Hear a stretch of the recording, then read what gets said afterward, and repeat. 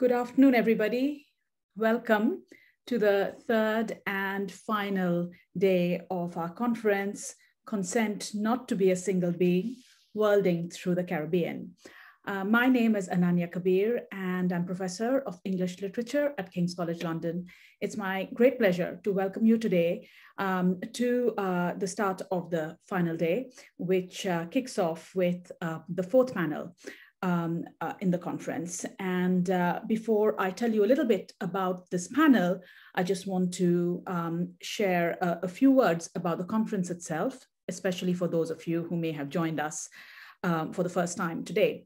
The conference, Consent Not to Be a Single Being, Worlding Through the Caribbean, takes the Caribbean and Caribbean thought as a starting point to reconsider global histories of art and contemporary public cultures. As most of us who are familiar with the Caribbean know, this is the real, in my opinion, it is the crucible of modernity. And it's also related to different spaces across the globe in a relational and archipelagic fashion. And indeed, these are ideas that have come to us from Caribbean thinkers themselves. And these thinkers, three of them, Édouard Glissant, Stuart Hall, and Sylvia Wynter, give us the thoughts and starting points for this conference. We've had some amazing panels in the past 2 days, and they've really given us the building blocks to take this further this final day. And we will start with then panel 4, which will show us through 4 presentations how, shall we say, public narratives from multiple regional perspectives about our globally entangled world. This indeed is the idea, the founding idea of the larger program, Worlding Public Cultures, the Arts and Social Innovation, of which this conference is a part. I think our panel today, the fourth panel, which we are going to enter right now, will really show us how indeed these entanglements that include and radiate out of the Caribbean bring into being what the panel title calls Caribbean Worldings. So we are going to start with a presentation by Alexandra Chang. What I'm going to do is, each presentation is 15 minutes long, and I will introduce each presentation and the people involved as we go along. So let us start then with Alexandra Chang's presentation, which is called Transition, Transformation, and Temporality, in the work of Catherine Chan and Nicole Awai, who are 2 Trinidadian heritage artists. And we are going to listen to Alexandra, who is Associate Professor of Practice with the Art History Program at the Department of Arts, Culture, and Media, and Interim Associate Director of the Clement A. Price Institute on Ethnicity, Culture, and the Modern Experience, and Associate Director of American Studies Program at Rutgers University in Newark. So we are going to now listen to Alexandra's presentation, and after that, I'll be back to introduce the next one. Over to you, Alexandra. My paper is Transition, Transformation, and Temporality in the work of Catherine Chan and Nicole Awai. We are at a moment of transition, a moment of becoming, a moment that has been centuries in the making, a moment that doesn't call for the impossibility of going back to a time that once was, nor is it a call to manipulate our current structures as we are enmeshed within them. It is a moment for liberation and imagination. Within the break is instilled our present past, our imagined futures. I'm talking about this moment of impending future that's always closer than we thought. The climate crisis has made us aware of this. The violences we're now feeling, and we thought were perhaps buried far enough beneath the surface through time, have turned back to the surface, exasperated by the pandemic and this liminal moment where we see and experience death and the fragility of life and human existence. And the current order of things are being compelled to change. In terms of Sylvia Wynter's framings of modernity and the human, we're threatening the status quo, this frame. Within this time, I want to look at the work of two artists, US-based artist Nicola Y and Trinidad-based artist Catherine Chan. I would like to see how their works engage with the world building and renewal within societies in transformation amid the incumbency perspective of the eco-crisis and the artist's relationship to nature.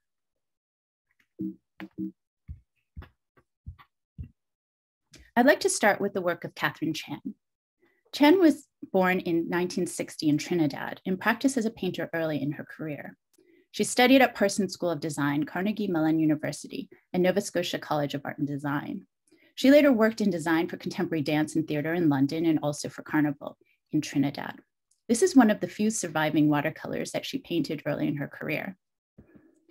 During this time, she would travel along the coast of Trinidad with her friend, bringing along art supplies, sleeping on beaches, and waking early to paint the shifting light and morning mist. There was an overlook where you feel that you're engulfed with the mist and rain. Her relationship to water, mist, and sea are extremely important in her work, noting that Turner had once lashed himself to a jetty to feel the spray of the waves in order to paint the sea. She's also influenced by her father, who was a seaman and inventor and would make things from his hat to tools to structures, this notion of making from what you have. Here's her work, Mirage, which is also based during this time. Chan notes that when she would travel on the roads in the North Coast in the 1970s, that there was so much mist that there was a mirage of water that would be created on the roads that would reflect the sky.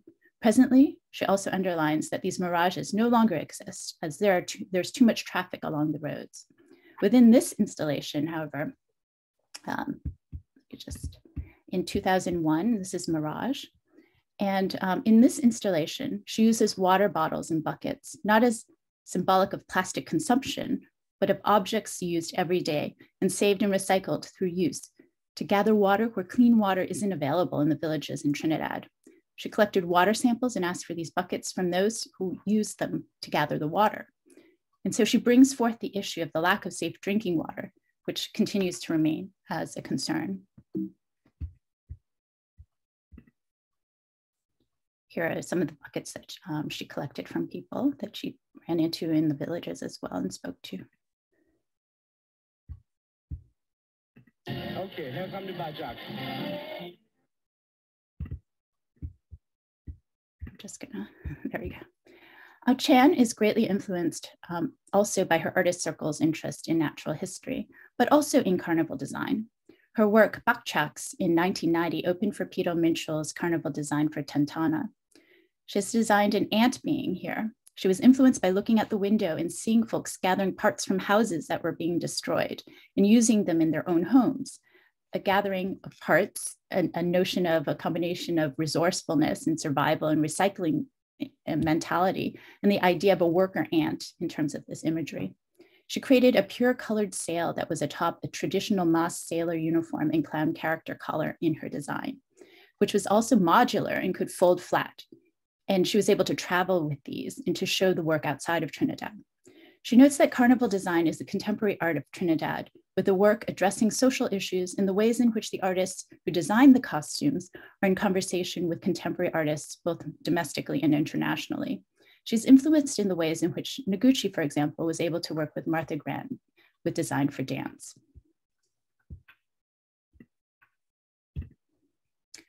For Chan, her work has been influenced by time and the passage of time and the movement of the stars, sun, and moon, as well as Leonardo da Vinci's reference to the movement of the earth or mountains, even as he painted them.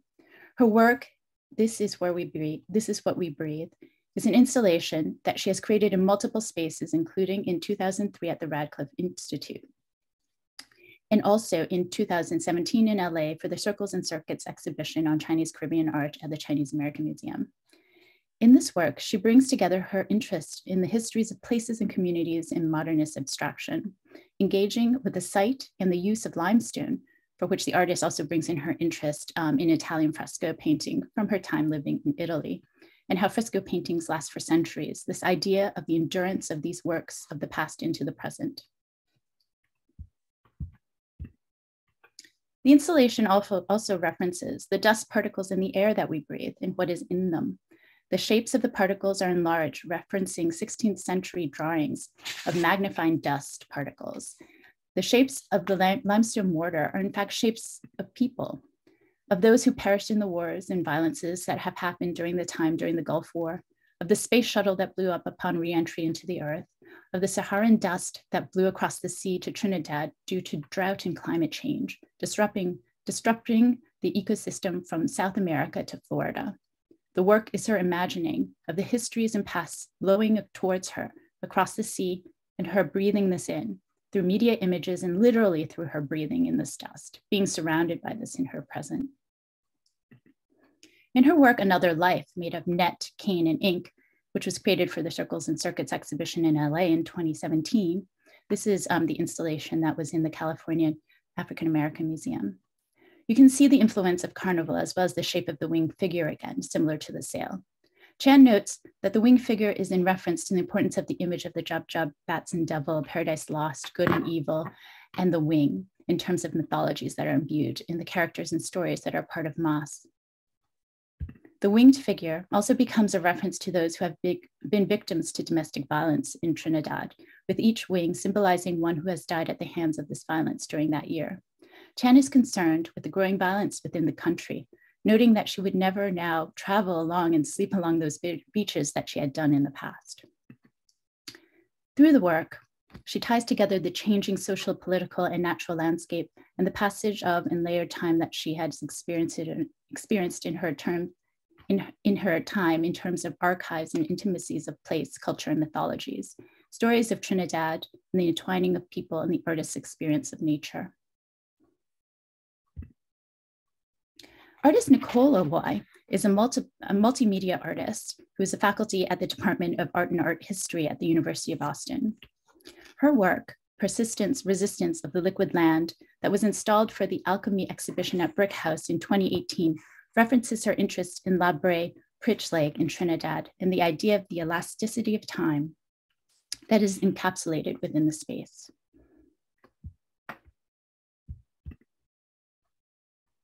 Owai had known about the site through the stories she had heard in her youth from Amerindian folklore of a time predating colonial contact and slavery and forced migration.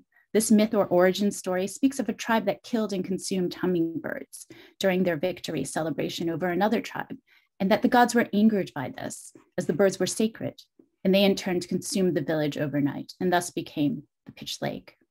Owai is interested in these stories that found a belief or world order that communities and individuals can hold on to at a particular time and context. These are things that can be thought of sacred or become a frame of a worldview so they can go forward in their existence and their sense and understanding of this world around them is formed. Owai notes that the pitch or tar lake is extracted as an important resource or commodity that is sold internationally from Trinidad, and that the asphalt from this lake is known as the very best in the world, paving, for example, the roads that are in front of the White House or Buckingham Palace. Those who are working with this tar must always be on the move because it itself is moving and bubbling, consuming what is on it, and also spitting it out. Thus, in an area of the lake, you may have an object churning about it from a day ago, but also from centuries ago, all in the same spot. It becomes a surreal space where time is no longer linear. Her work reflects this oozing of mixed materials, including nail polish, which the artist notes is also important because of this idea of this chemical smell that the pitch gives off, and this lingering scent and the impression of the materiality of the pitch in the space. The piece itself reflects on moments when folks were reconsidering monuments, both in the 1990s as well as more recently, and that she passed by the Civil War monument memorial arch known as the Soldiers and Sailors Memorial Arch, which is located at the Grand Army Plaza in Brooklyn, and noticed a figure of a Black man within the sculpture that she had not noticed before on her many journeys past this monument. He's crouched right here. This image shows the sculptures of the Union Navy by Frederick McMonnies made in 1909 and that were added to the arch after it was first originally made in 1889 to 92. Owai writes of the Black soldier depicted in the sculpture here. He is never a victim. For me, he is he is truly the alchemist, the person who transforms or creates through a seemingly magical process that has the power to transform things for the better. She continues, We are truly in a state of flux, of transformation, ecological, society, economic. The liquid land is simultaneously the site of demise and regeneration. The struggle for control of resources is ultimately the mining of our physical and psychological selves through eons of existence. History is always present and perpetual. The paradigm is shifting. The alchemist wields the power to adapt and to be malleable. As with all myths of creation and destruction, the liquid land continues to revolve and evolve with the signs and symbols, crescent moons and crosses of the alchemist's incantations, manifesting the emergence of the morphing, transforming birds arriving from the source to propagate in the future. Awai offers what she notes as a creation myth. In her words, a mutated bird transforming in flight. For her, the figure in the work is calm, controlled resistance, what she notes as crouched, poised, and actively waiting, ready to make a well-calculated move. When she saw him, it was the spring of 2018 during the protests in the US. In this way, Awai was underlining the long history beyond the colonial histories of the site of Trinidad, and she's offering us a reimagining from within this atemporal space that is not only encompassing of past histories, but also generative of what might be possible for the future from this amalgam, including our destructive and traumatic pasts of colonial extractivism, reconstruction of the human to human, of the human to nature. What this possible future can behold in terms of this alchemy are new mythologies and complete restructuring and re-understanding from the surreal magma loosened from the holds of human time. I'd like to thank artists Catherine Chan and Nicole Awai for their work and their conversations that they had with me for this presentation. Thank you. That was really amazing. Thank you so much, Alexandra. What a start. The transformation, I think, that we, at least I and all of us, I'm sure, see as the motor of creativity in emanating from the Caribbean. We saw that in the way these two artists affect this alchemy, to use a word from the second set of works you considered, an alchemy that really leads us to reimagining, indeed, the future, the past, all swirls into this matrix of transformation. And to recall Glissant himself, the memory of the future, is really signaled in the way your artists, sort of deal with their materials and the politics therein. So I think we are ready to move to the second presentation today. Of course, we will revert to all our presenters when we bring them together at the end of each presentation to have a discussion with all of them. But for the moment, we move with Li Xie to the work of Cuban Chinese artist, Maria Magdalena Campos Pons. Li is a PhD candidate in the Department of Spanish and Portuguese at New York University, and she holds a BA in Spanish and journalism from New York University. And her PhD research is at the intersections of diaspora studies and feminist aesthetics. Her dissertation considers how Chinese diasporas are remembered in contemporary feminist aesthetic practices in Latin America and the Caribbean. So Li Xie is going to talk to us about building precarious bridges, worlding the Caribbean as a decolonial remembering in the performances of Maria Magdalena Campos Pons. Over to you, Li. I propose myself as a taking. I am to give away myself. I come to you with the energy of my ancestor, with my history, with the gift of the past to the present to the future. These words come from Maria Magdalena Campos Pons' performance, Regalos, which premiered at the Indianapolis Museum of Art in 2007 as part of the opening of Everything is Separated by Water, the first full-scale survey of the artist's oeuvre. Campos Pons, born 1959 in Matanzas, Cuba, has been active in the international art world since the mid-80s, with a broad artistic production that spans photography, painting, mixed media installations, film, video, and performance. Her intimate work explores her diasporic identity as an Afro-Cuban woman living in the United States since the 90s, with enslaved and indentured Nigerian and Chinese descendants who arrived to Cuba in the 19th century. Here, I consider her artistic proposition of telling the stories of the forgotten with her artistic practice, which moves past narrative expression in and through performance and acts of doing that reconfigure the materiality of hegemonic spaces like the museum and the relationships between actors and spectators within them. I discussed regalos with the performances Llegó Fefa and 53 + 1 = 54 + 1 = 55, the letter of the year, to trace the development of the artist's performance persona and the stakes at play in placing her own body in the performance space. In their liveness, these performances generate encounters and build bridges based upon historical memory, cultural dialogue, and festivity with the public.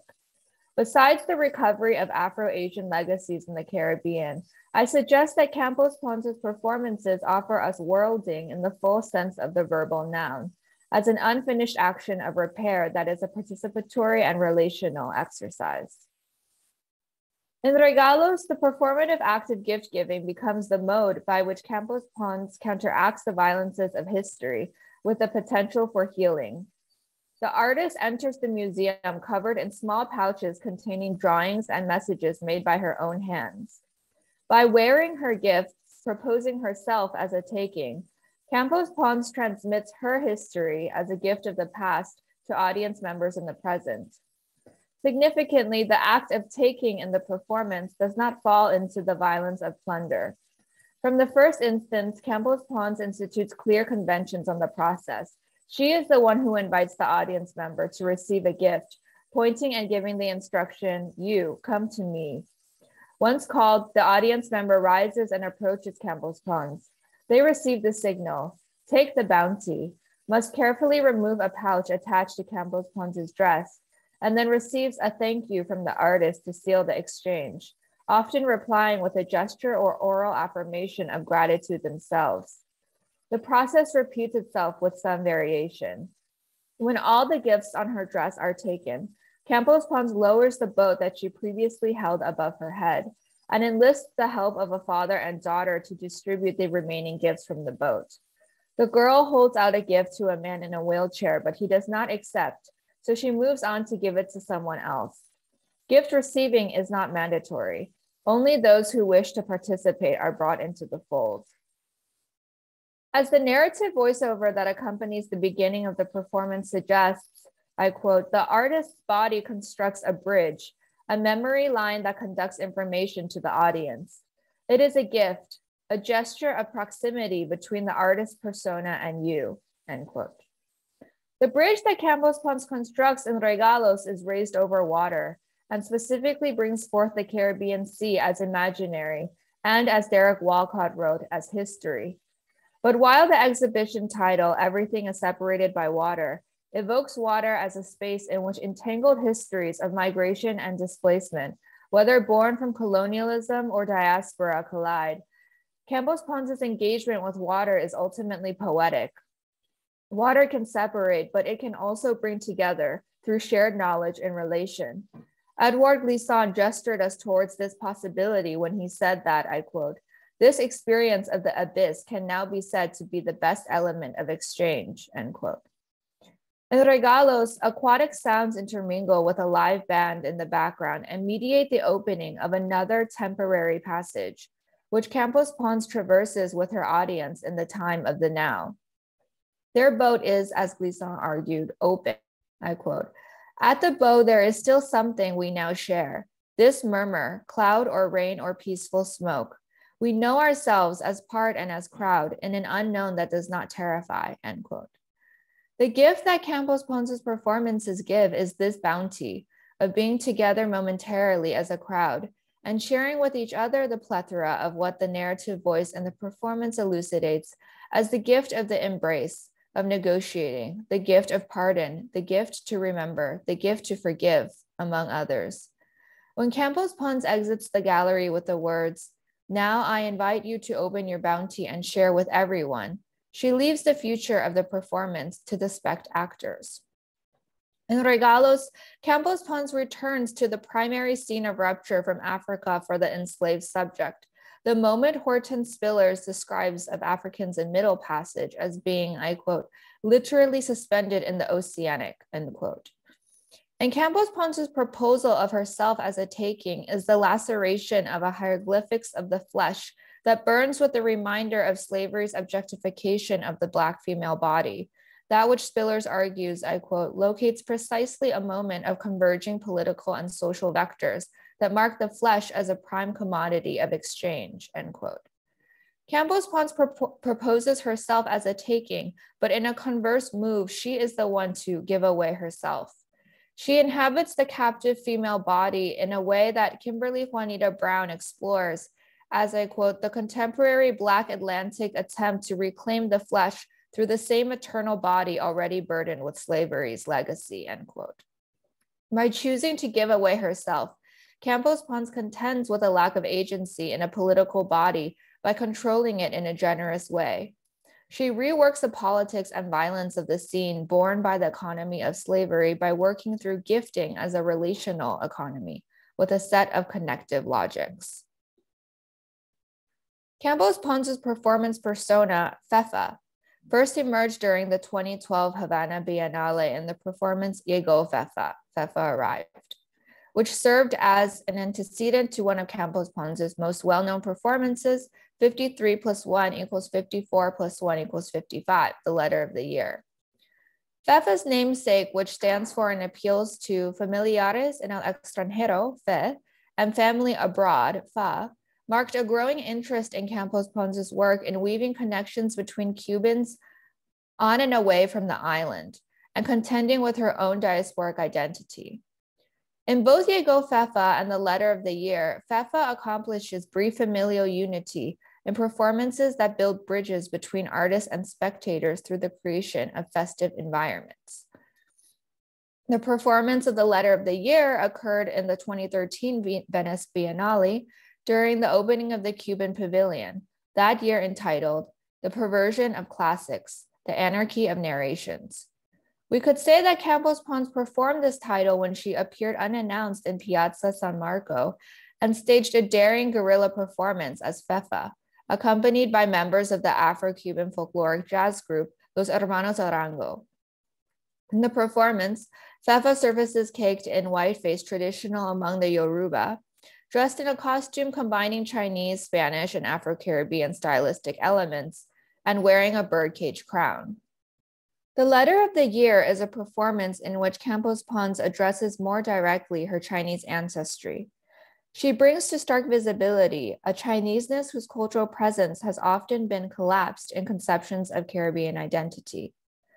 In opposition to an Orientalized representation, which would render Chineseness transparent, Fefa is formed as an assemblage of cultures, resistant to translation. Like her name and how she is assembled together in this multi-panel Polaroid collage, a technique that is a hallmark of Campos Pons' photographic work, she is composed in the territorial and syncretic cuts of diasporic Blackness. Visually, Fefa challenges us to see across the colonial partition of African and Asian histories in the Caribbean. Inscribed in her body is a retracing of the Middle Passage to the Americas and the West Indies as what Wilson Harris suggested as bearing, I quote, the stamp of the spider metamorphosis, and the refugee flying from Europe, or in the indentured East Indian and Chinese from Asia, end quote. Born in La Vega, a sugar plantation town in the province of Matanzas, Campos Pons and her family history speak to the entanglement of Afro-Asian histories that intersect on the sugar plantation. Her Nigerian ancestors were brought to Cuba as slaves in the 19th century, and the Chinese side of her family worked as indentured servants in sugar mills. As mother and healer, Fefa and Campos Pons take on the labor of recovering these histories as reparative acts. Behind the grid lines that make up the Polaroid collage's composition is the indexical trace of love left from the artist's hands that hold them and piece Fefa together. A love that Derek Walcott, in his oft-cited Nobel lecture in 1992, described as, I quote, a love that reassembles our African and Asiatic fragments, the cracked heirlooms whose restoration shows its white scars. This gathering of broken pieces is the care and pain of the Antilles. Antillean art is this restoration of our shattered histories, end quote. Worlding, as it manifests in Campos Pons' practice, is driven by this impetus of repair. This same desire animates Campos Pons and Fefa as they seek to weave connections between the Cuban diaspora today. Campos Pons has ascribed Fefa as both an artistic persona and a metaphor for the immigration, exile, family, and community separation experienced by numerous Cuban families.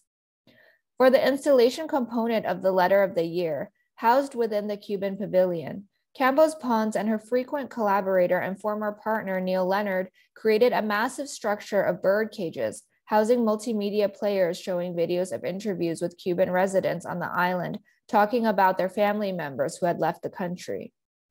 The layering of the voices of the interviewees was mixed with a recording of Cuban street criers, known as pregoneros, who have developed distinctive melodic and humorous cries incorporating African rhythms. Fefa's appearance in Venice, with balls of fabric at her feet and placed delicately within the wicker bird cages left to unravel, was also an invitation to trace routes and bridge intersections, faithful to the diasporic subject's rhizomatic errantry.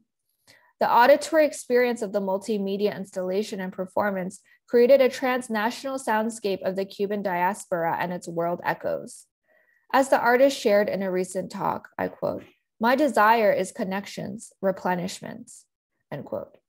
For Campos Pons, reckoning with the crossings that make up her own identity and moving from personal narrative to collective memory is finding balance in being many in one. It is, in the artist's words, finding justice. I call Campos Pons' body transformative, not only because of how it is spectacularized in her performances, or what it brings to bear on institutional spaces as a gendered and raced body holding the legacies of colonialism, but because of what it does in the performance space, which is, following Octavio Zaya, to use acts of doing to reestablish connections in order to encounter a new way of imagining the world. The rendering of history that Campos Pons' performances give us is a decolonial remembering, akin to how Wilson Harris spoke of a third space in which exists, I quote, "perspectives of renaissance which can bring into play a figurative meaning beyond an apparently real world or prison of history," end quote. It is not a retrieval of the past as it was, but rather its reassembly in the present and its future liberatory potentials. It is a world making that happens in the liveness of performance and the encounters it generates, in the political potentials of being together. What Nicolas Bourriaud describes in artwork as a social interstice, as that space upon which social exchanges other than those that prevail are practiced, and new bonds are forged. The bridges Campos Pons' performances build are made possible by the human connection enabled by art.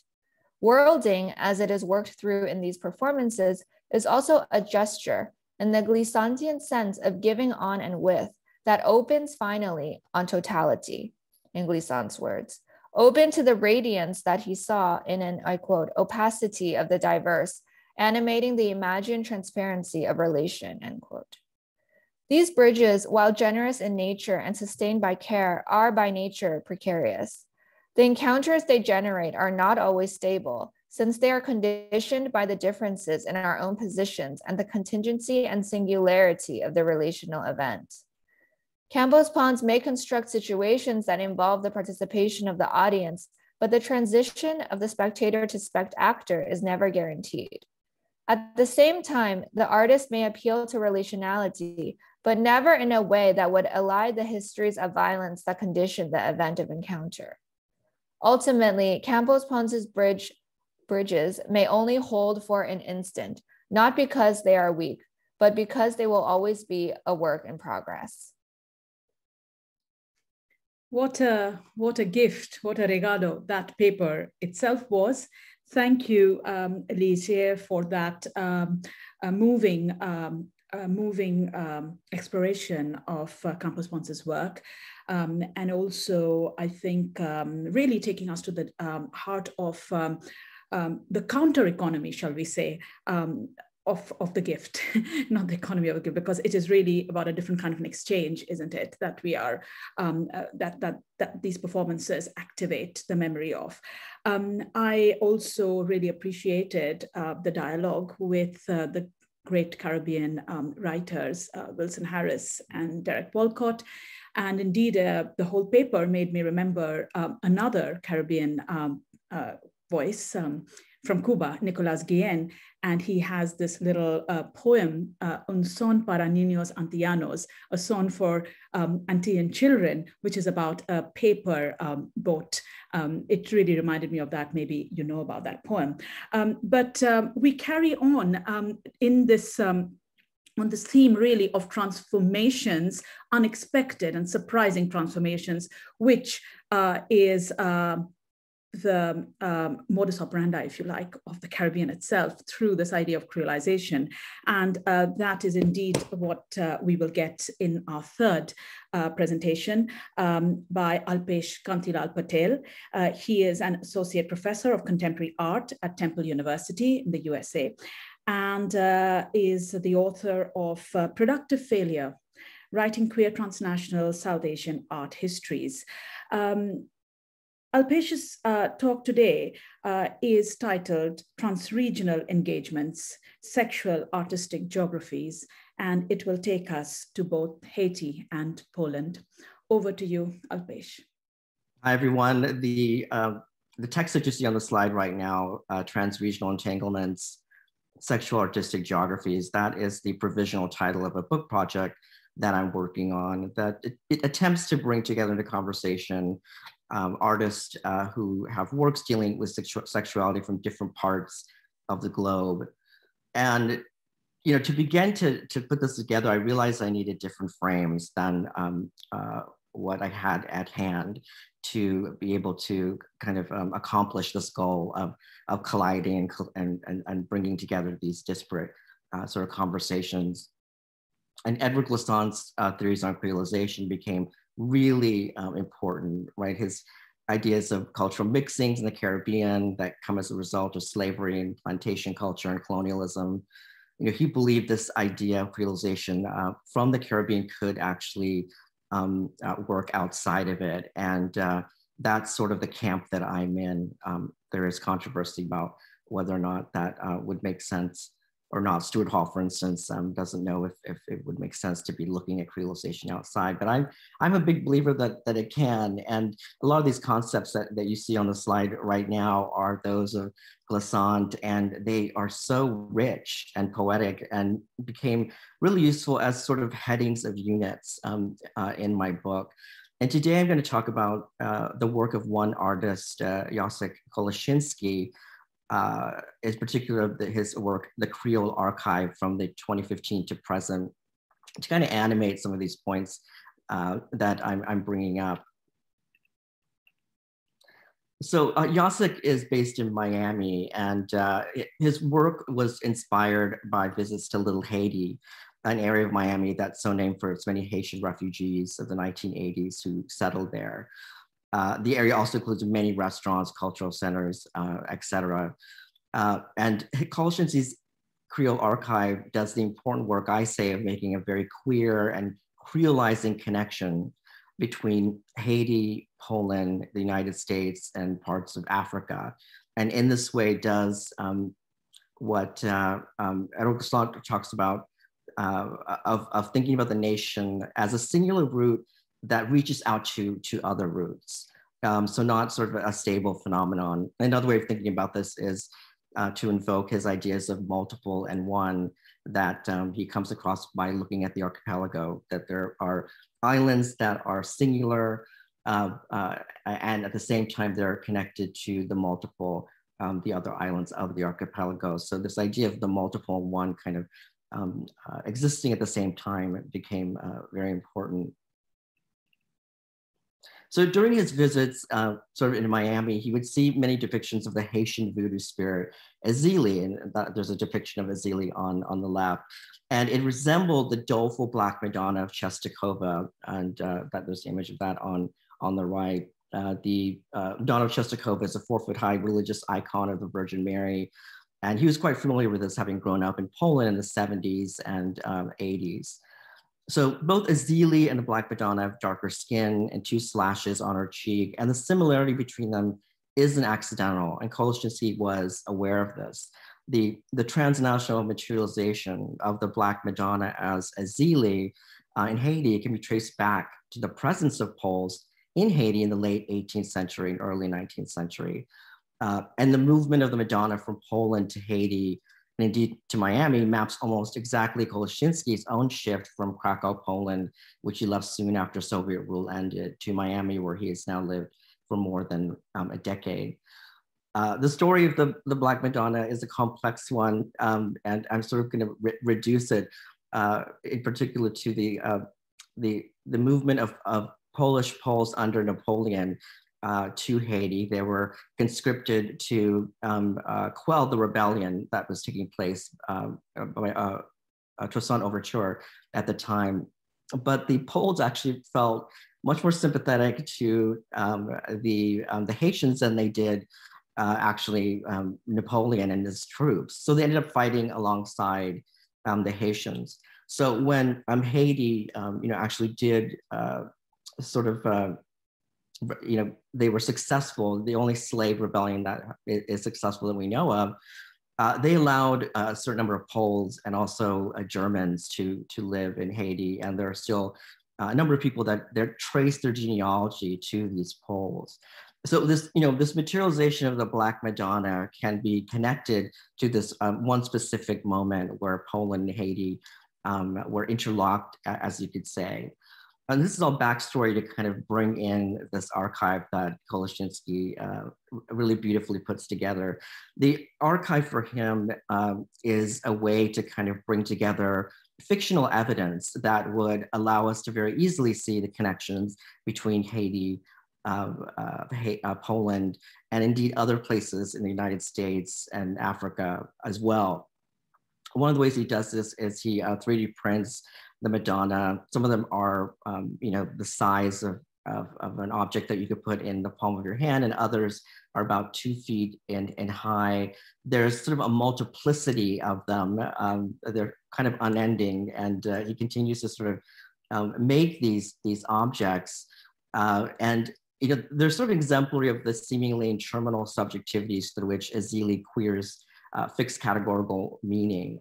Omosuke Tinsley suggests that when she refers to Azili, she refers to her as a sort of a manly Black superwoman, a beautiful femme queen, a bull dyke, a weeping willow, and a dagger mistress, among other names. So she goes by many different names, and in Haiti in particular, she has become sort of a favorite of the LGBT community. She's a sort of protectress of that community.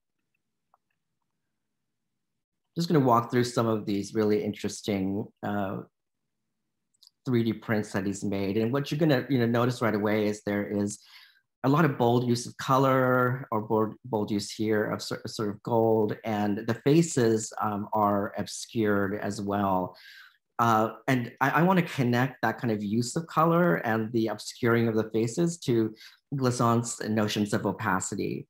So Glissant's known as saying that if we're going to have this sort of interconnected world, that it can only happen if every citizen of the planet has this right to opacity. That is to say, not reveal everything. And this is in contradistinction to the West, that we're to be transparent, right, and to continually provide information about ourselves. So this kind of bright use of color, I feel, actually sort of prevents us access into the interior of the Madonna. It's so sort of bright and gaudy that we're not able to penetrate the Madonna, allowing sort of this possibility of opacity to kind of emerge. And the same with these sort of obscured faces. She already sort of had, darker skin, and that darker skin is connected to a fire that took place originally in Poland. That's one story why she has a darker skin. But here he's, completely sort of removed the image of the face. And I want to kind of link that again to this notion of opacity. So he has a number of these different Madonnas that he shows. I wanted to kind of focus in on this particular one because you can see sort of the threads that are coming out of it. And normally he would have cut these off, but he's included this as a kind of complete object in the archive. I mean, I'm really interested in it because it really brings up the idea that, he's using plastic to create these Madonnas. And the plastic is made of sugar and corn. And in this way, it sort of obliquely references Haitian plantation culture. Haiti was France's wealthiest colony because of its sugar production.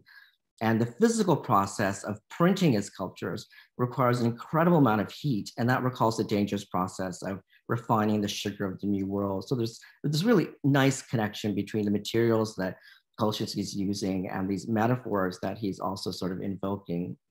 So in addition to these sort of 3D printed Madonnas, he has this sort of ever-growing number of cards onto which he has sort of fixed different emblems or has Polaroid images of a variety of different images that I'll show you that are connected to these disparate regions that I've mentioned. They resemble sort of what we might think of what might be typical for an archive, in that there are sort of stamps legitimizing the card. At the bottom of the card, as you see here, there's all this information about what the object is. It is numbered, so each of these cards has a number. So the objects that I'm showing you now, what he calls archival elements, are, this is like a postcard from Poland that he's affixed here. These are sort of cuttings from a postcard from Poland. These are prayer cards, emblems. So all these connect to the kind of Polish side of the story. This is the more historical angle, but there's a contemporary aspect too. I mentioned that Azili, is this sort of it's a protectress of the LGBTQ community in Haiti. Well, more recently, she's become this icon in Poland as well, which is a kind of interesting turn. So this particular piece that you see here is in homage to the more recent kind of use of the Madonna of Czestochowa as a queer icon.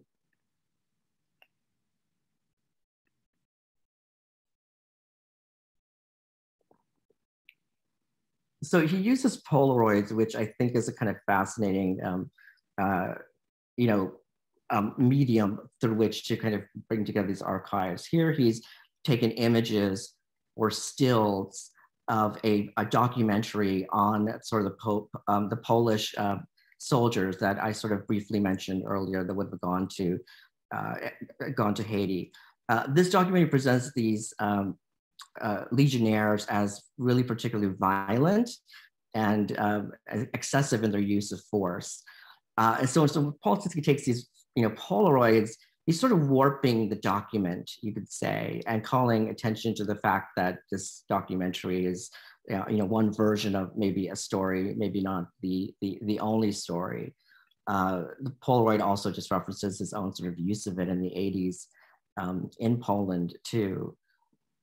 You're looking at sort of a number of cards now that kind of take us more into Haiti. The left, we have a image of Louverture, the slave who rose through the ranks to eventually lead the rebellion in Haiti. In the middle, you have a mixed race Polish prince who fought for Napoleon.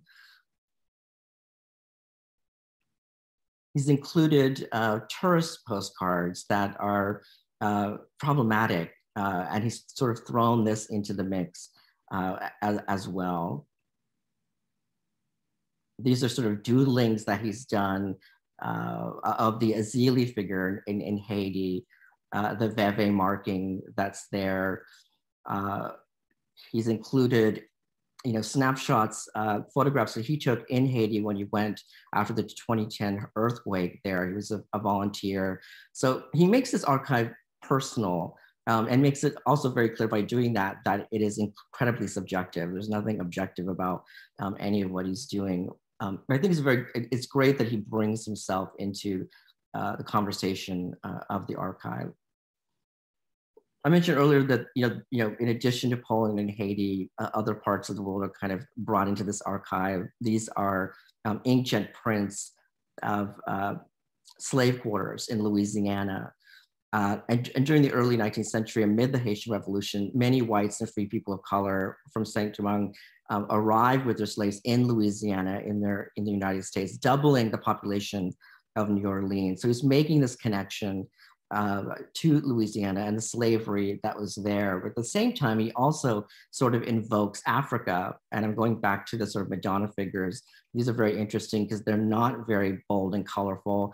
He's applied this liquid rubber that's very non-reflective. And he uses this charcoal-like, very gray-black color as well. But these literal entanglements that you're looking at here is a reference to the Boccio objects that the Fon people in present-day Benin used.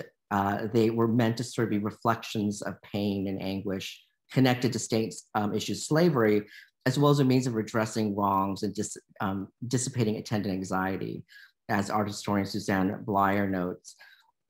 What's interesting here is, of course, that the Fon tribe brought voodoo to Haiti. In fact, the word voodoo is transculturated from the Fon kingdom. So he brings in all these really interesting strands. There's peripheral figures as well, like this guy, Faustin Verkus, a Polish-American soldier stationed in Haiti during the US occupation there, and who became the White King of La Gonave. And there's a whole backstory here that actually Koleshinsky is animating right now in an exhibition in Oronsko in Poland.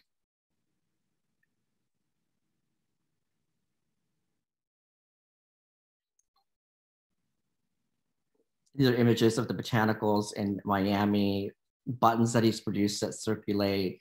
And I'll sort of end with this image that is connected to him going to Poland and projecting these sort of botanical images of Azili in Miami onto the structures of the buildings there.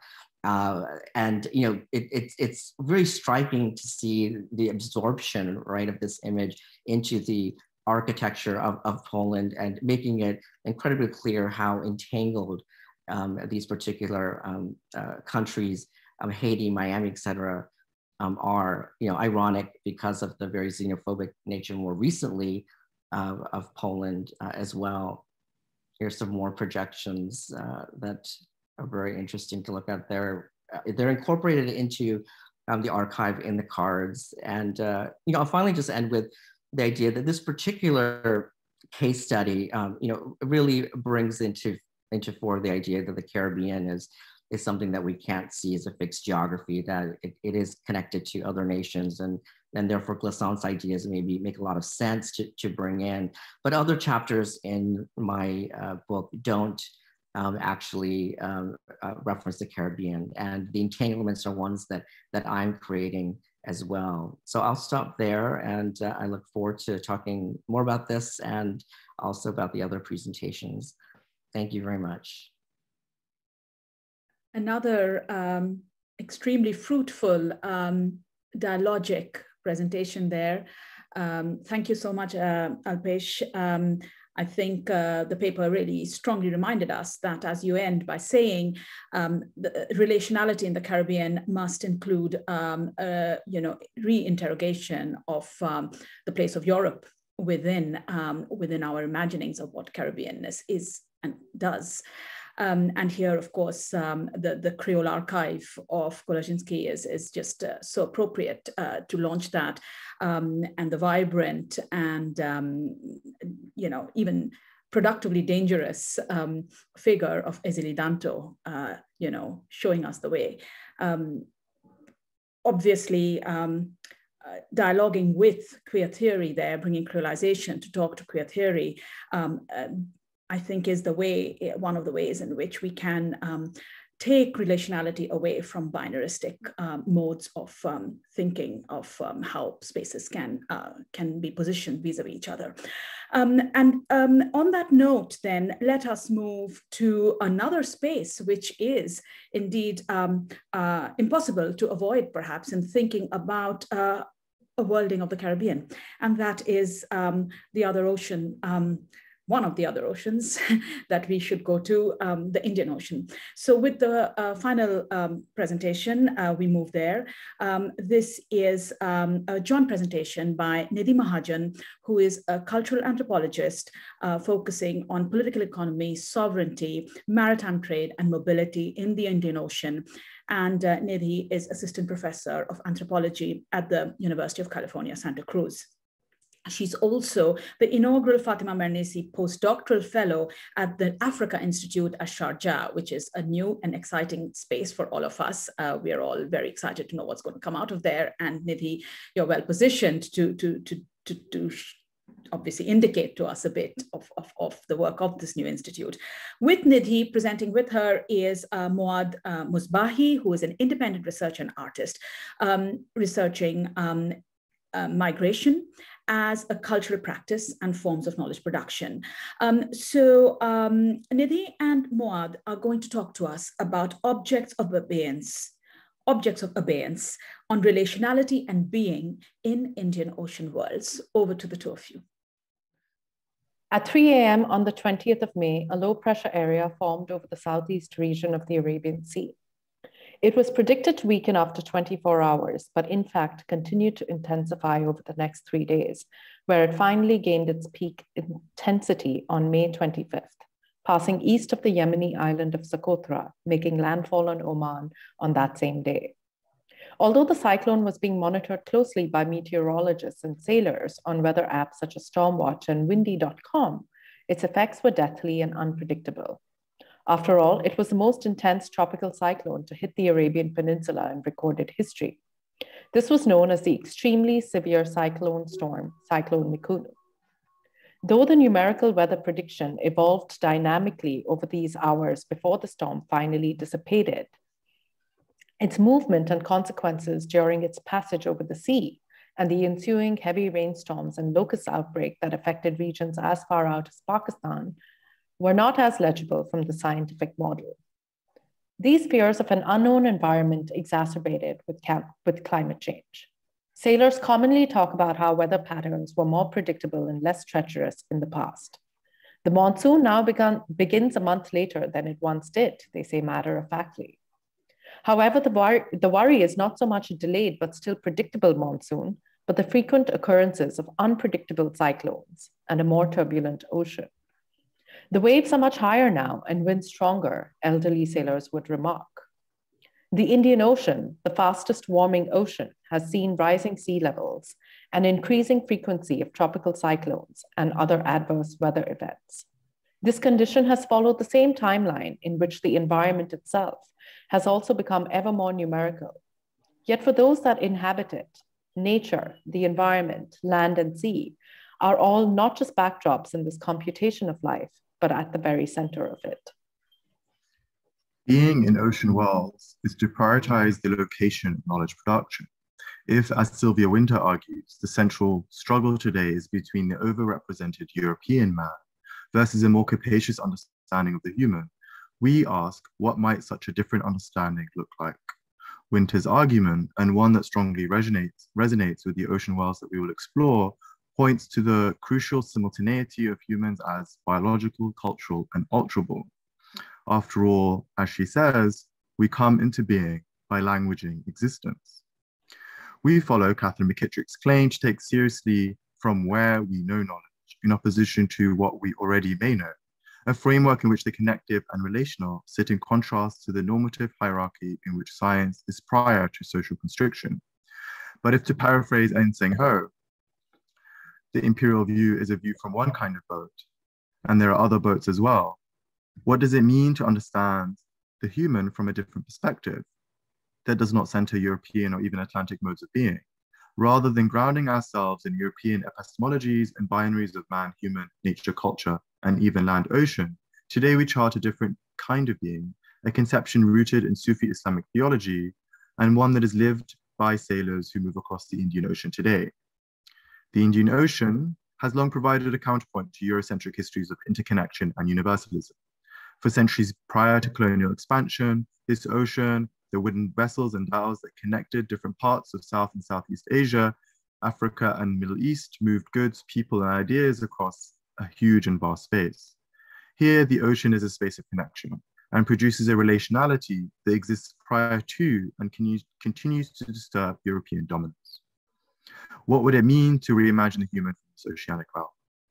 In what follows, we try and chart and we think through the Indian Ocean and the boats and dhows that traverse it to reimagine and rearticulate a form of being and relationality that emerges from this context, one that is grounded in Sufi theology and throws up a different axis on which to think about the human and being.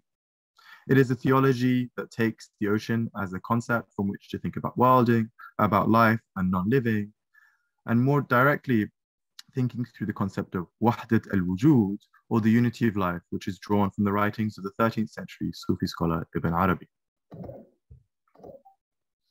Being is the sea, speech is the shore. The shells are letters, the pearls of knowledge of the heart. In every wave, it casts up 1,000 royal pearls of traditions and holy sayings and texts. Every moment, 1,000 waves rise out of it, yet it never becomes less by one drop. This is a quote from Mahmud Sebastari, a Persian poet from the 13th century. The ocean, as a body of water and as a body of knowledge, takes a series of different crucial conceptual and literal forms. As a dynamic space of constant differentiation and a relational space that exceeds singular comprehension, it has featured prominently in Sufi theology as a space of constant becoming. Wooden sailing vessels, known as dhows, or in Kutchi as vahans, have long traversed the littoral, using a sail and moving with the monsoon winds. Today, these vahan are mechanized and can fly in the face of the winds. But for the sailors whose lives are held in abeyance as they traverse turbulent Indian Ocean waters on board these dhows, their forms of movement, rhythms of labor, and tools of navigation are all bound up with the Sufi conception of wahadat al-wujud, where the force of non-living things, like corpses, shrines, and flags, is channeled into the living and vice versa, as historian Wilson Chaco Jacob has understood it. Life and being here is open, permanent, and perpetually unfolding, past, present, and future, the living and non-living imploding onto each other. In this way, the weather, its past, pervasive present, and future forms, becomes a text for sailors as they read it beyond the singular climatic event. History itself cast as a collection of meteorological and saintly events. And at times, these things are one and the same. Take, for example, the origin myth of the town of Jamsalaya, a port town on the Gulf of Kutch that many of these dhow sailors now call home. It is said that when the town was first settled, the original inhabitants, sailors of the Badala caste, were shocked to find that every year, with the monsoon rains, their houses would float out to sea. It is only with the arrival of a Sufi saint, Masoom Shah, that the waters no longer flooded their homes. Today, a shrine or dargah of the saint sits by the shore, continuing to mark the boundary between land and sea, becoming a place of pilgrimage before and after every voyage. For dhow sailors then, the living and non-living, nature, culture, land and sea, implode onto each other, becoming the unity of being, or wahadat al-wujud. So yet for these sailors, it is with the dhow that life ends and begins and ends again. As one retired sailor narrated, when the world ends, all that will be left is the dhow. After all, what was Noah's Ark? The dhow, made of wood, flexible, and easily improvised, connects the saintly, the climatic, and even the economic. Yet, when every dhow is built, it is blessed by an imam, and every year offerings are made to Darya Pir, the saint of the sea, to ensure that the safety of the vessel and those on board. The dhow's possibility, formally as a boat and legally as a method of shipping, exists in the strategic nexus of a series of parameters. In a practical sense, the use of wood means that the way in which it is loaded becomes more forgiving. Large shipping vessels made from welded steel require a precise distribution of weight to not be too heavy at the bow stern, whereas dhow's timber buoyancy means that such considerations need not be a matter of concern. Its method of construction is one that comes from the very place in which many of the families reside, the mangroves from the Gulf of Kutch, and which means that its repair becomes a product of a type of knowledge that is passed down along kin. It is of a particular size, as being capable of carrying a capacity that is below international shipping regulations and thus allows it to skirt onerous rules. It also enables the captain to be able to be more savvy in taking shipping routes that are considered more treacherous, and thus being able to respond to the global commodity price fluctuations more savvily and with more agility. Beyond the constraints around the import of goods that vary from port to port, two key measurements are considered. Firstly, that of the ship's crew's life insurance, and in saintly, crucially and not financial terms, and the weight of the overall goods that are being carried. This latter measurement, called the deadweight tonnage, factors into the boat's maneuverability.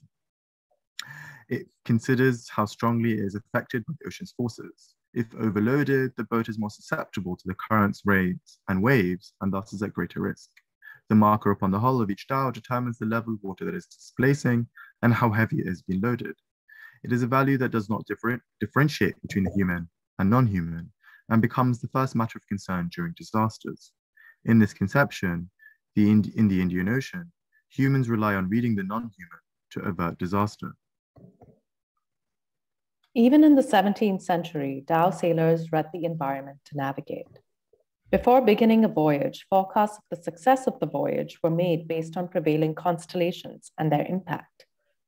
As historian Chaya Goswami has shown, these forecasts were made using hybrid Indo-Arab astrological methods, including the use of the Hindu Panchang almanac that was consulted to predict the weather, and before making big decisions, such as undertaking new business ventures and voyages.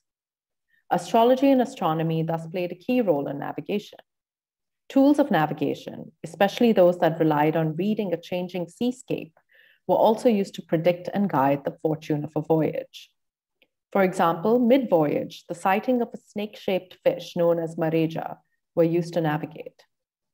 Other natural formations were also markers that were used in navigation, such as sea foam and cloud formations.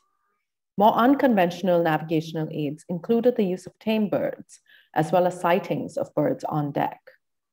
The sightings of birds on deck indicated good or bad omens, even the chirping of birds domesticated and brought on board, being used to predict fortunes and mitigate uncertainty. For instance, the chirping of birds or kakvani, such as the duck, could be interpreted as, whatever is lost will be recovered, so do not worry. Indeed, the saintly too played a significant role in ensuring the safe movement of a vessel. All ships have flags, the flag of the country they are registered in and the country whose waters they are in at the time. Dhows from India are also flagged in this way, but they also have another kind of flag, a flag that is placed prior to the flag of any nation state. This is the flag of a patron Sufi saint. This flag goes not only where other flags go, visible to patrollers on top of the cabin, but instead are also placed on the bow of the vessel, as if to say, lead the way. While the nation state flag of a ship keeps changing, the flag of the Sufi saint is unwavering and marks a different notion of sovereignty, especially visible in times of danger. Take, for example, the case of Irfan, a dhow captain. On May 25th, 2018, Irfan and his crew were anchored off the coast of Salalah in Oman. They were closely following the movement of Cyclone Mikunu. The cyclone had caused unprecedented destruction on the Yemeni port of Socotra and was now heading their way. After securing the vessel, Irfan took out a small green flag and tied it to a banister near the cabin. The green fabric of the flag was cut from a sheet that had once covered the tomb, the body of Shah Murad Bukhari, patron saint of seafarers from Western India. The flag carried his blessings. When the cyclone hit Salalah, 7 other dhows capsized in the storm. Yet Irfan and his crew survived and continued their voyage to Yemen. Upon his return to India, Irfan made a pilgrimage to the Dargah, shrine of Shah Murad Bukhari, to thank him for his protection. For Irfan and his crew, the flag was not only an apotropaic object, but also marked the sovereignty of the saint, and indeed was drawn from the cloth that covered the body of the dead saint, which was now harnessed to protect the living. The flag then is an object of abeyance, one that makes death, life, death possible. The songs and speeds of the monsoon world. Historically, work on board a dhow was backbreaking. Sailors often used song as a way to pace breath, to give strength and coordinate activity. These activities that required a group effort so that the breath of the multiple can be turned into one cohesive breath and give a singular rhythm to their labor. Today, some of these activities have been mechanized, but still, rhythm and music are crucial for forms of collective understanding. Sailors, who are bored at mechanized work, often produce videos of their time at sea. These are often set to music. These songs are typically devotional ones and are intended to amplify the power of the saint, to ward against death, but also points to death's inevitability, in which life unfolds within it, human and non-human imploding into an ocean of unity.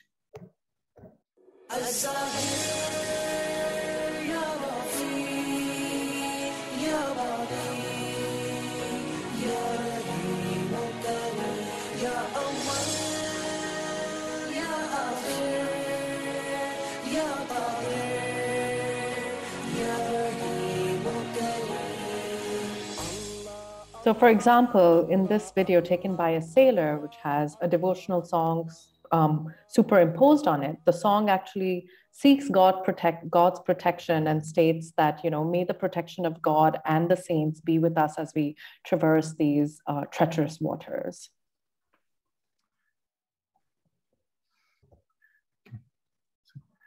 So, quote, like a lyre in which the movement of one string makes all others vibrate and thus evokes the secret harmonies of related concepts. This is a saying from Ibn Arabi in which he builds on a tradition where the self is but a word articulated by its creator.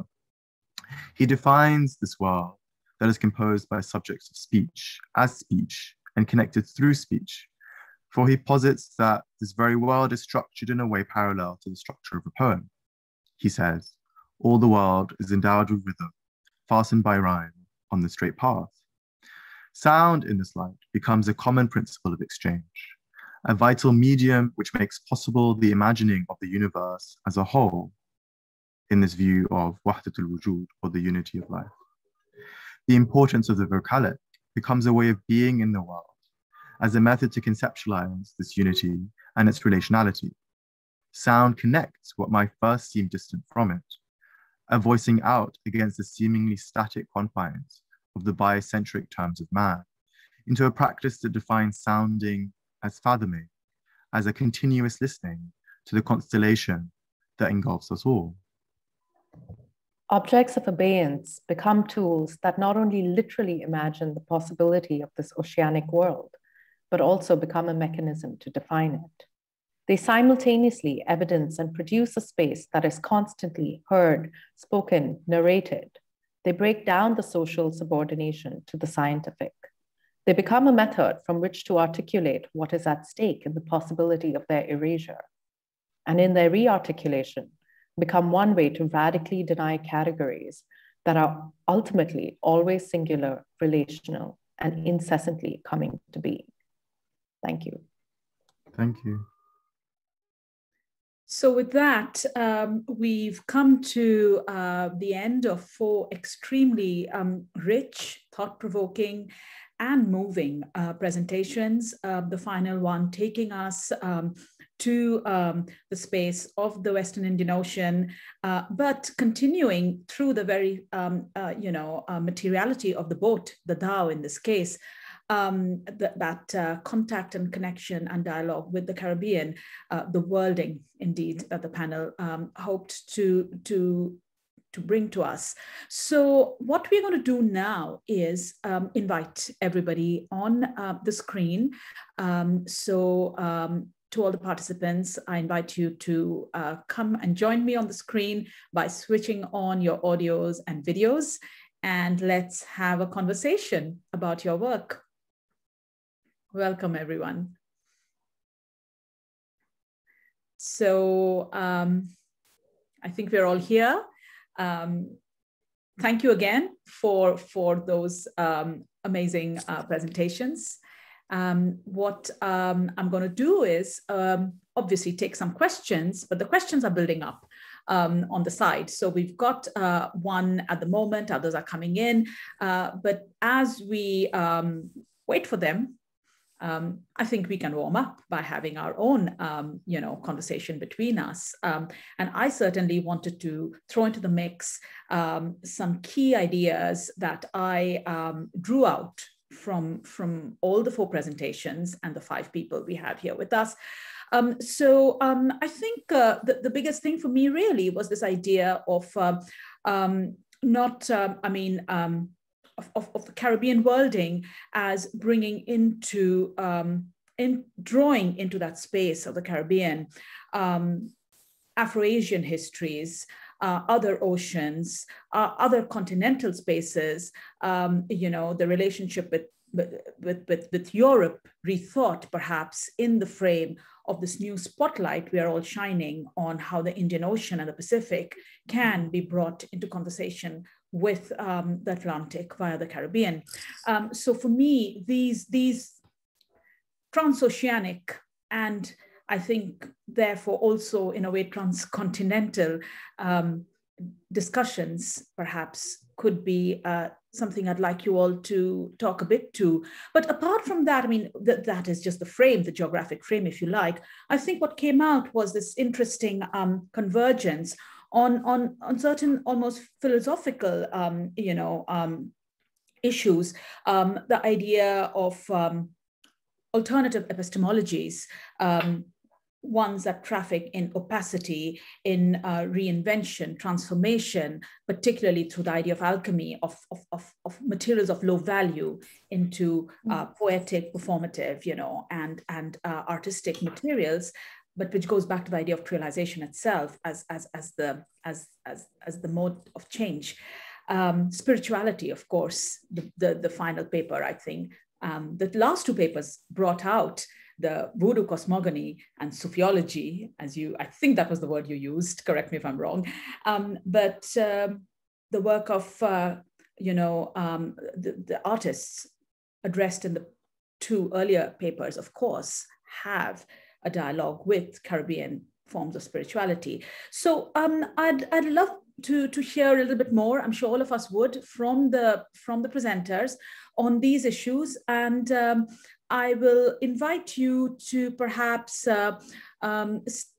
address some of these points I've raised, but indeed others that you found resonant between each other. And we'll then take some questions by and by also as they come in. Maybe we can start with Alexandra, simply because it's nice to go back to the beginning, as it were, of the presentations and refresh ourselves as to what we heard first, and then we'll go to the others. So maybe Alexandra, we could hear from you a bit. Thank you so much. All the presentations were really rich, and just I guess thinking about I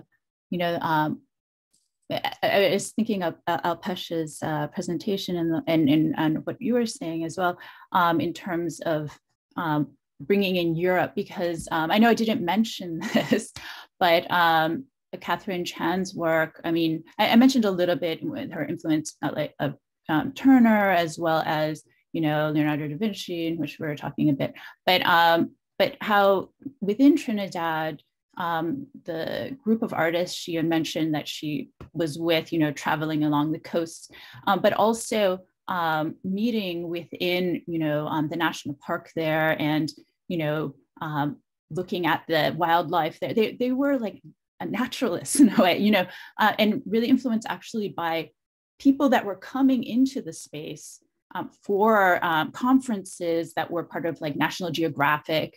So they were part of this conversation that was, kind of this Western look at, stemming from, the whole Audubon, the history of, like the century, early in the century on. So, I mean, she has this interesting space that she's in which, not only is she, immersed within the myths that she talks about, and also, of course, like these difficulties they're having to have, fresh water, all these different, very complex layers of legacies of where she is right now, but then also within this intermix of the narrative of nature within, kind of a colonial history of nature as well. So I just wanted to put that in there because I thought that was interesting in terms of like also thinking about what you had mentioned about rethinking the framing of Europe and what that means to the works or the subjects that we're talking about. So that's really interesting. I just want to remind our audience members, of which there are a good 150, please do send in questions via the Q&A box, because we have a very efficient way of making sure they reach us. So even if you're not directly looking at the Q&A box all the time. So please, we have a couple, but let's just wait for some more to come. We can go on till 1/4 the hour, so we have a bit of time. But Alexandra, that was a really interesting response again to this idea of some of the issues you were talking about already in the paper, and then going and thinking about the role of certain kinds of travel, in the post-colonial period as well, that brings, different kinds of people back to the Caribbean, including the Europeans. I mean, of course, this is a kind of the trajectory that Alpesh, you were tracing to the work of Jacek Kulaczynski. Do you want to talk a little bit more about that in response to maybe what Alexandra said? Yeah, I mean, what I thought was really great about Alexandra said, I feel very much like a lot of what we're doing here is trying to think of new ways of thinking that we actually need to be able to assess artists' work that have been seen as maybe not important or don't really fit into a different framework. So, I mean, one of the things with Jacek's work, how does it work when it's exhibited in Miami versus Oransko in Poland versus Haiti? These locations themselves, with their rich histories, I think really bring out very specific histories in the work, and that's something that the White Cube, in a way, ignores. Right, everything outside the walls is somehow not important, but these works really demand us to think about geography, nationality, transnationality in some ways.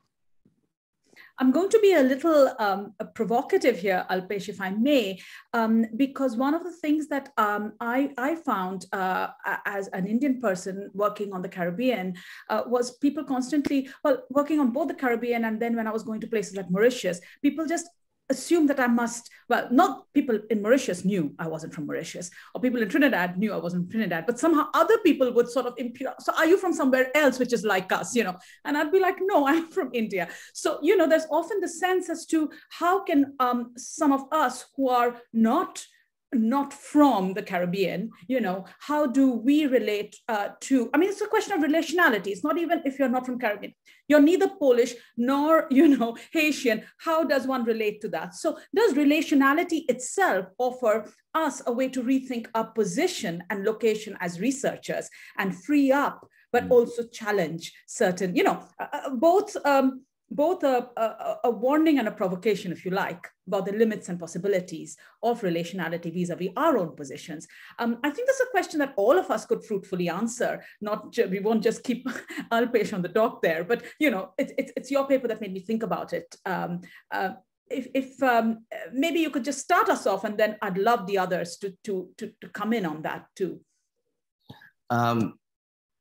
And I love how you put that, the sort of possibility and the danger of this kind of thinking. And that's something as researchers, for sure, that we have to keep in mind. And in my writing, I really want to think carefully about how I mobilize and bring in these different subjectivities that often have very little relevance to my own genealogy. So the big part for me in my own writing is I'm constantly putting in my biography, my interactions, my connections with this particular artist who I've known for 10 years.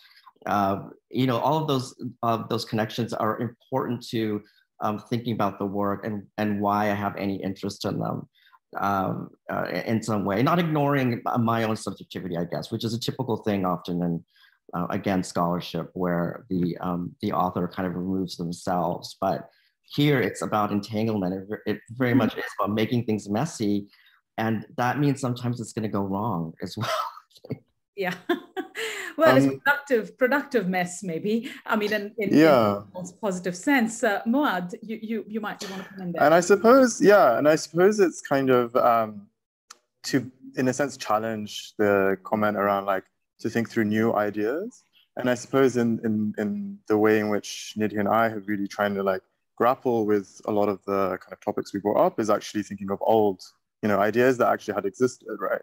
And so far as like, a lot of things that we were thinking through are things that have, a very long, a long kind of duration, a long past. And in a sense, to answer that question on relationality, it's kind of thinking through the context of North Africa to then the Indian Ocean as the, ways in which that entanglement within Sufi theology actually crosses these vast distances and has crossed them, and as we kind of noted, in the kind of, far prior to European expansion. And so actually this question of like doing work or thinking through or thinking with others, is a method in which had already, pre-existed and kind of really been engaged with before kind of these disciplinary notions and these kind of area studies demarcations came about, right? And so I think it's also to really take on that and to take that on in a very kind of contemporary sense, right? Because in a sense, it's like, for example, the sailors that we kind of are, trying to orbit around in a way, are these incredibly savvy and innovative figures, right? And so there's also this kind of moment in which these things coalesce, clash, change, alter. And that's where, for example, the work of Sylvia Wynter actually for us is such a generative moment of entering into these things. Not only in the ways in which she thinks through narrating and storytelling as a way in which the world is actually created, right? And that kind of breakdown of science and social constriction that she brings in, but also in the fact that it's something that really is, that's something that's already embedded within so many of these things that like, where, I suppose orbiting here is navigating around. But I don't know, Nidhi, because there's so much more to say to this, but. No, but navigation really is the key, isn't it? It's such a beautiful mode to think through how we learn. Even Nidhi, you were saying you were adding to that. No, please go ahead. Actually, no, please. No, over to you. No, I was just thinking, about this question around positionality, and there's this whole sort of, this is a bit of a controversial thing to say, but in a sense that we think so much about our own positionality and how we see ourselves and our work. But simultaneously, as an anthropologist, I'm really interested in how the people I work with actually see me and how they figure out how I enter into their world, right? So what is the idiom through which they are viewing us and the way we are working with them? And some of the things that it's not in this work, but it's in some of the other work that I've been doing around like questions of hospitality and patronage, right? Like what are the pre-existing idioms? We don't just come in as the first strangers to, enter this world or to talk to these people. That's just not the case, especially in the Indian Ocean, which has this very long history of sort of connection and, making the familiar strange and the strange familiar actually both ways. So how is it that we can actually take seriously the modes with which the folks that we work with actually think about our positionality and how we enter into those worlds as well? And I think part of, just going back to your previous question, which I think is one that many of us working in different kinds of oceans are thinking about, and the linkages between the Indian Ocean, the Atlantic, the Pacific, right? There's this whole body of work around thinking about the continuous ocean and how you cannot actually separate them, right? Renee Samawani talks about this. There's, a whole group of folks thinking through this. So I think this kind of division, it's important in the sense that we need to think, trans-regionally, locally, regionally, trans-regionally, and then more capaciously about what oceans do and what they mean. And I think for our work, it's been pretty clear that thinking through the Caribbean has been generative about actually linking it to a very different kind of epistemology that is linked historically, but at the same time brings us somewhere else. Yeah. Right? No, absolutely. And I think we really would love to hear at this moment also from Lee, because your paper was so, again, potent because it brought into the frame emotions and the value of emotions in, you know, we think of epistemology as doing one thing and affect another. And I think this paper was trying to really showing how the two can't really be delinked. I'd love to hear from you, as I'm sure we all would, how you would respond to these issues that we've been talking about now. Yeah, definitely. I think on the one hand, in terms of the conversation on knowledges, and you know, this has to do with what you were just talking about in terms of emotions, but actually I really wanted to come to this panel from the perspective of performance, because you know, I was specifically interested in embodied practices and kind of the knowledges that can be generated around embodied practices. So I think for me, it was very striking also to hear the last presentation about the materiality of the boat, and also kind of the discussion about, for instance, the breathing, which was both in Alexandra's presentation and in the last presentation. And for me, what I am thinking about, I think above all, is how performance is really this enactment and this kind of humanism of doing that McKittrick also mentioned in her keynote. So I also wanted to kind of bring that in relation to one of the, I don't know if this was a general question, but there was a question about bringing culture to places like Cuba. So also in our discussion of the space of the Black Atlantic, I was thinking, of course, how Gilroy locates in Black diasporic music and these kind of cultural expressions as the way that these practices were preserved. So, and then in relation to also the discussion on positionality, I think that for me, as someone who is still in the middle of her dissertation project and is kind of still contending with these, the question of institutionalized knowledge formations, I think for all of us, it is also a question of how can we use diaspora as an analytic to kind of interrupt these kind of geospatial paradigms that through the tracing of these diasporic routes and the ways that we're all kind of grappling with that interrupt, these kind of hegemonic or kind of institutionalized formations. I think and that, you know, area studies models, all of that. Yeah. That's No, that's, I mean, I think that's, I mean, I think there's something really powerful, I think, in McKittrick's work, in a critique of embodied knowledge that I find really kind of engaging, where there's really this idea of like the ability to abstract, the ability, as, you know, she quotes Sylvia Wynter a lot in terms of language existence, and not to cast, you know, in the way she writes it in her work, as, you know, the Black body as a site in which like knowledge is somehow produced, but actually there's, you know, questions around articulation and resistance and other kinds of like very, you know, like in that sense linguistic, but also other forms of relating and other ways of notation exercises, etc.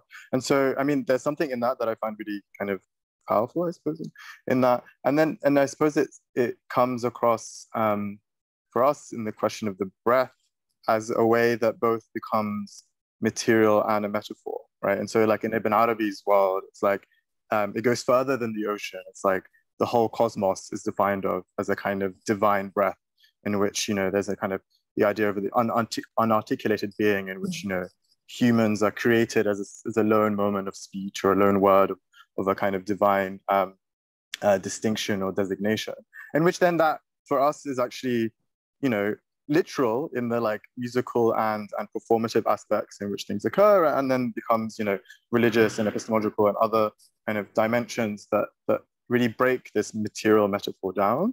And also, I suppose, just want to point to, because it was curious in the papers around like a particular focus on art objects, and then a kind of, I suppose, like for us, there was this really strong moment in Caribbean thinking and in Black radical tradition around sound and music that, you know, within the Indian Ocean has also a really amazing and oftentimes maybe not so related, but is actually really kind of, you know, is really kind of engaging and resonant in those kind of thinking. But I don't know, Nidhi, if, because the collective breath is also something that's like a way to just pull down a sail from a boat, right? And that's also how it like, Before Nidhi takes up that invitation from Moad to continue there, I just want to point to a question that has come for everyone, I imagine. So I'm just going to articulate it because I know that Lee, you already spoke to it. So it's a very general question.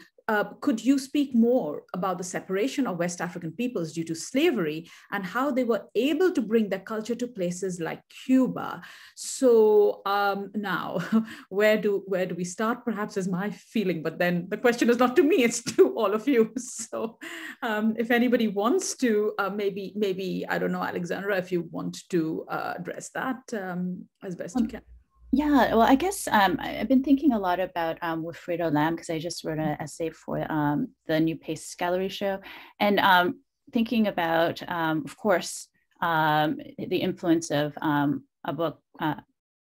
Abakwa culture, the fraternities, and the dance and the ceremonies that really influenced him, and through his acquaintance Lydia Cabrera's interest as well in that, but then also, you know, and really that being a really important, you know, element in Cuban culture, and then also Yoruba religion that influenced so many. I mean, just thinking about artists, and definitely a huge influence on Wilfredo Lam and his grandmother having been a priestess within the religion as well. And so definitely I can see that. But I wanted to also think about, because, you know, oftentimes I'm writing about Chinese Caribbean artists or artists that have like Asian heritage or background. And there's the question of what is the Asianness, right, of this artist? And for me, it's this useless search, kind of, not useless, but kind of like, this isn't the question. I think the search for the Asianness, it's so essentializing, and oftentimes, like, there are these unfounded kind of claims of, you know, this is the Asianness that I see within the work. And I think within the Caribbean, and also it's nebulous. It's not so clear, right, what this Asianness is, right? And this is what we're all talking about. But then in definitely thinking about, you know, Catherine Chan's work, Nicole Awai's work. Nicole has told me before that, you know, people never ask her about being Chinese, which is interesting. Like, what is the framework that you're coming in, and thinking about Maria Magdalena Campos Pon's work also with Lee, but also with Wilfredo Lam, people always ask about his Chineseness and are saying, oh, well, maybe it's this symbol that he uses, or this type of like aesthetic that I kind of see of muted tones or something. And, but instead of looking at that, looking at the Cuban or Caribbean identities that are always, you know, moving and changing, but even the Cuban identity is always moving and changing, and his interconnection within that might be more productive. But I just wanted to posit that, because that's always something that is asked from me, kind of like, what is the Asianness? But it's less the Asianness and more, you know, exactly what we were talking about, this, you know, interrelationship of so many different backgrounds, influences, and what is new that actually comes out, because what comes out of these practices, including Wilfredo that I was just mentioning, is just something that is so, it's something new and different, right? So I just wanted to put that out there, because that's something that is always kind of asked of me in terms of like looking at artists of mixed race backgrounds as well. I think Lam is like such prescient almost, you know, for the conversations we're having today. I think for me, that's why, like Alpesh, I really do find very fruitful to go back to ideas of creolization, but I do try to also see what happens if we work with those ideas in other oceanic spaces, which is why the work, again, from the Tao, you know, triggers counter questions in us. What is the value of the breath? Is the breath of the performance of Abakua, for example, or Campos Ponce's performances, the same quality of breath as in the singing we heard from the Tao, you know. We have about 3 minutes before we're meant to close. I will articulate a question, which I don't think is perhaps the gift, no pun intended, of either of us to answer, but I think it resonates with what we were trying to say earlier. And then there's another very long question. I'm going to read that one out. The first shorter question is there a reason why there were no Caribbean people invited to moderate, curate, or be part of this panel? Well, I am simply carrying the message of being the moderator here. But I think we've tried in a funny way. Before this question was asked, we were already, you know what I mean, circling it through our discussion on positionality, weren't we? So I think I'm going to leave it out there because I feel we addressed it in our own ways. And in any case, I think this is about worlding in a way too. I don't know if anyone wants to quickly respond to that. Of course, I don't want to, you know, not to give people the chance to say something at this point if they do wish to. Sounds like maybe we have preempted it in our earlier discussion. Alexandra, do I feel you want to say something? I guess like in terms of writing a lot about Chinese Caribbean artists and writing a lot about Caribbean artists and not being from the Caribbean, but having been invited for the opportunity to be able to do research there and talk to artists, I'm always very aware of my positionality of not being from the Caribbean. And that I'm in conversation with the artists. And so I think that's something that's really important. And also just as an art historian, you know, that really relies a lot on our oral history as well in interview. Like I am very aware of, you know, that, you know, I hope that I'm not, you know, being the voice of the other, right? Of the people that I'm trying to like actually bring the works in, present the works of. But at the same time, I also, you know, want to provide opportunities that I know that I can provide as an art historian or an arts administrator. And so I always like think about that also when curating artwork. So I just wanted to put that in there. But at the same time, I mean, there are so many people that are very, very knowledgeable that are Caribbean writers, curators, and whatnot. So, so that is a good question, I think, that the person did pose. Well, it's certainly one that we need to keep asking and use as a mode of self-interrogation and talking to each other about. There are so many questions that have come in just as we have run out of time. I don't know what to do, and they're all exceedingly complex. I'm going to try to boil them down quickly and at least throw them out there for people to pick up, you know, as the kind of last minute gifts from the body of the screen. So we've got one from Francisca Koch, who I'll just condense it. Basically, it's a question to Lee about the language of Campos Ponce, talking about regalos, the notions of the gift, which translate into German, more or less like bounty and the taking. And she's really wondering about whether this is about gift being a remuneration people would get for capturing another human being. And also she was interested in the idea of alchemy.